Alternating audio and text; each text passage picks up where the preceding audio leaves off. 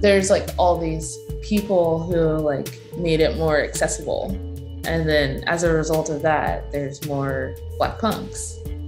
And it's really cool. So.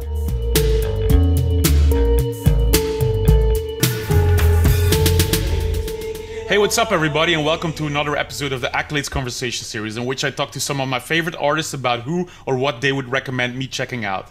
Make sure to subscribe to our channel or hit the like button. This episode is again in collaboration with Sonic City Festival, a 3-day curated festival in Kortrijk, Belgium from the 11th till the 13th of November, organized by Wel de Westen. This year's edition is curated by Low, Black Country New Road and Gilla Band. Some other bands already added to the lineup are Goat, Dry Cleaning, Coco and Le Fille Die Ligedat. Check out the full lineup on soniccity.be. Divide and Dissolve is an instrumental doom metal band based in Melbourne, Australia. While the band's songs are primarily instrumental, their song titles are often highly political, and in interviews they have referenced their wish for their music to decolonizing, decentralizing, disestablishing and destroying white supremacy. Following 2 albums released by Australian record label Daryl Arcade, the band's 3rd album Gaslit was released on vinyl and CD by English-based Invala Records in 2021, following a digital release in 2020. The album was produced by Unknown Mortal Orchestra's Ruben Nielsen. I spoke to Takiaya Reed, saxophonist and guitarist in Divide and Dissolve, about Osa Atoe, an artist, teacher and ceramicist operating Pottery by Osa, producing small batch handmade ceramics. Currently residing in Sarasota, Florida, previously she primarily made Shotgun Seamstress. A zine came out of the experience of being the only black kid at punk shows. It was a cut and paste fanzine she started in 2006 when she was living in Portland, Oregon. The first 6 issues were published as a book that is now out of print. A 2nd edition of the book, including all 8 issues plus additional material, is coming 2022. If you are into my illustrations, this Accolade series started as an illustration book, which you can still get on craterecords.be. This is what Takiaya had to say. I would like to give accolades to Osa Atoe.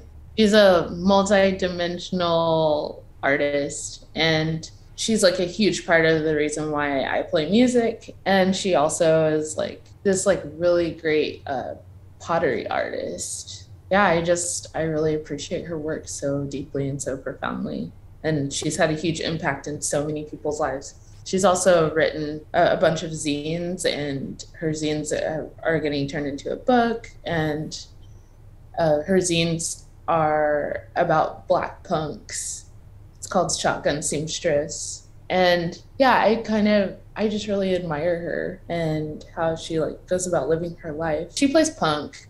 She plays violin and bass. A band that she was a part of that a lot of people know is called New Bloods. Oh, she also sings. She's such a wonderful person. Yeah, I'm always feeling inspired by her. Is there any like specific song that would be a start to her music? Well, I guess in New Bloods there's a song called Doubles that's really good. She's been in a bunch of other bands though. Also her pottery is incredible. That's a great place to start with her. And her zine series, Shotgun Seamstress, is also another amazing beginning. Her ideology around punk and community and just being in harmony with the earth and being close to the water and like just loving yourself and the Blackness. She's really inspiring.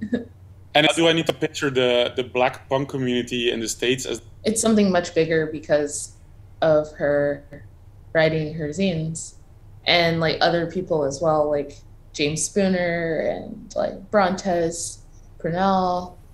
There's like all these people who like made it more accessible. And then as a result of that, there's more Black punks.